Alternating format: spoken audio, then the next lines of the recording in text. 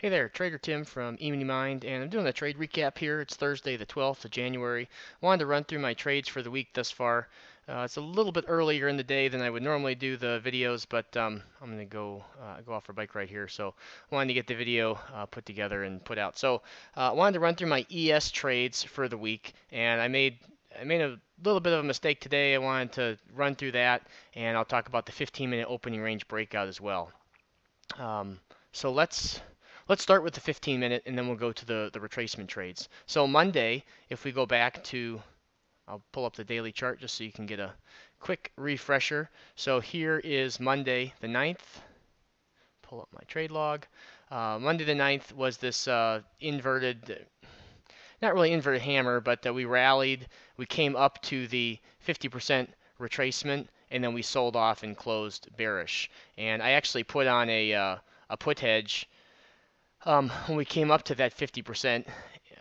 It's a little bit early because the Fed meeting isn't until the end of the month, but I do have that on. If we rally today and close either today or tomorrow above this 61.8, I'll just close it out. It ended up being a really small position, and I bought out fairly far in the SPY just because it was early in the year and it was a little bit early to hedge the Fed meeting itself. But I figured, well, if we get a run down into the Fed meeting, then I could capitalize on that move. So have that going, and then on the 15-minute chart, Monday was a 20-pointer, and that was here on the 9th. You can see the first 15-minute bar. We broke above the first 15-minute candle's high, and that went for a quick 20 points. Tuesday, we filled the gap.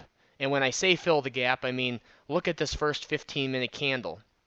Here's the transition from this little red candle is Monday, the last bar on Monday, the settlement bar. This green candle is the first candle on Tuesday. And we filled the gap, meaning we traded at Monday's close on Tuesday morning in the first 15 minutes.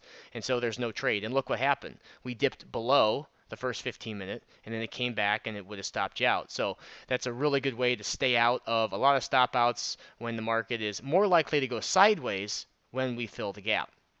So no trade there. Wednesday, we moved sideways for quite a while, basically all morning, and then we dipped below, broke to the downside, didn't quite fill the gap, and then turned around. So that one ended up stopping me out. I had a couple folks asking about, is it worth taking trades in the other direction? So like if this broke to the downside and stopped me out, is it worth taking the long and the other end?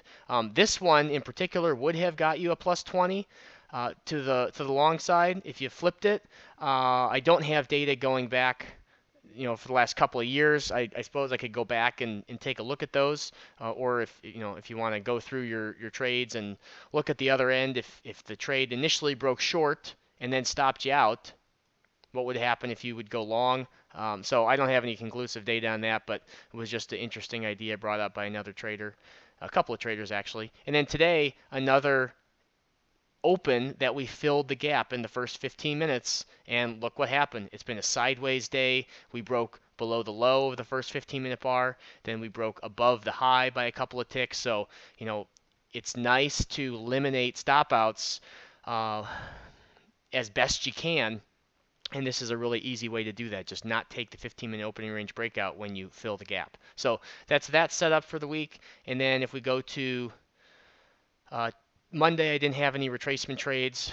Tuesday, we did the live session, and that was a really, really choppy session.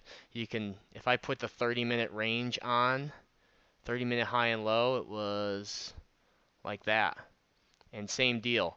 We came below and above the 30-minute range and really did not do a whole lot of anything in the middle of that range.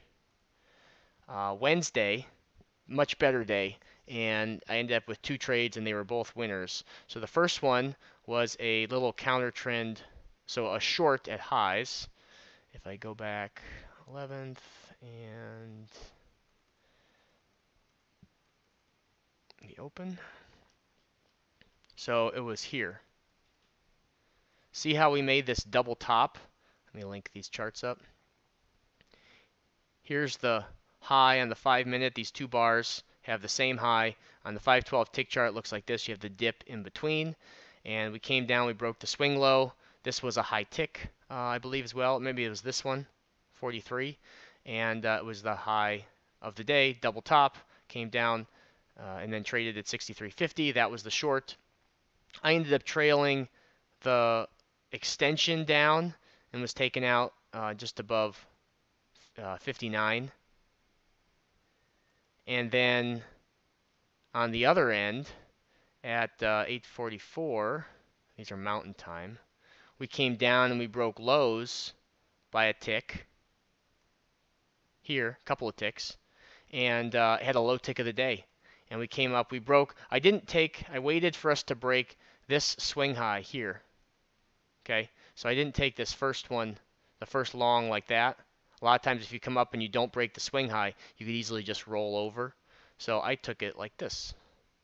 And that long traded up to the -23, drew the next retracement, and didn't end up getting a huge move, but was able to trail it up underneath this 57 here before we rolled over and dipped below again, and then we're back up in the 30-minute range. So really a lot of chop all week, and so that's reflected in the number of trades that I end up having and the size of those trades. And then today I kind of made a little goof, and the breadth has been very flat this week, 1-to-1 for the most part.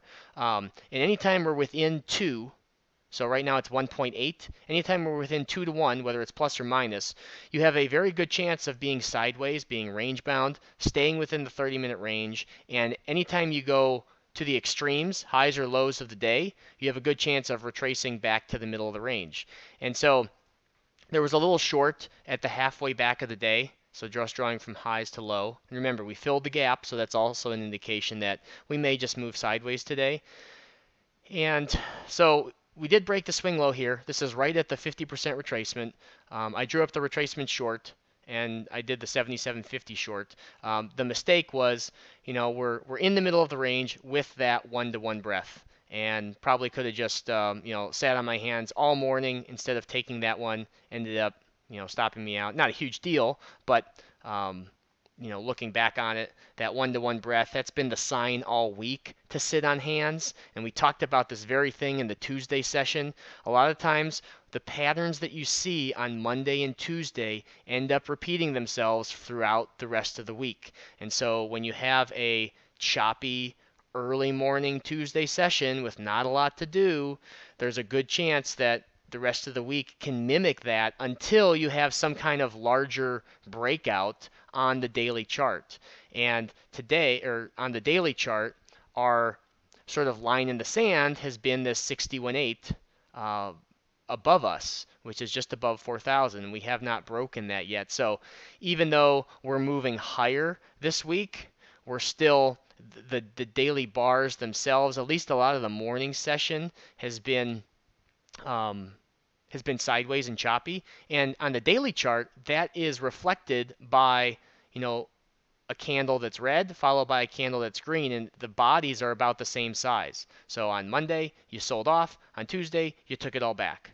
Yesterday, we rallied, and then today, temporarily, we had the gap up, and then we sold off, and the intraday chart, this first candle gave back a lot of what we made yesterday. And then now we're just, basically inside the 30-minute range for all of the sessions. So anytime this 30-minute range, you're sitting inside of it, you want to be much more conservative and lean on sitting on your hands versus over trading. That way you won't have a whole bunch of trades that you wish you didn't take, a whole bunch of unnecessary stop outs, and then come next week, let's say there's a couple of good trades right off the bat, instead of putting you, in the positive for the month, you're only making back what you lost last week, and you're just kind of in this break-even treading water. So if you can really focus on trading,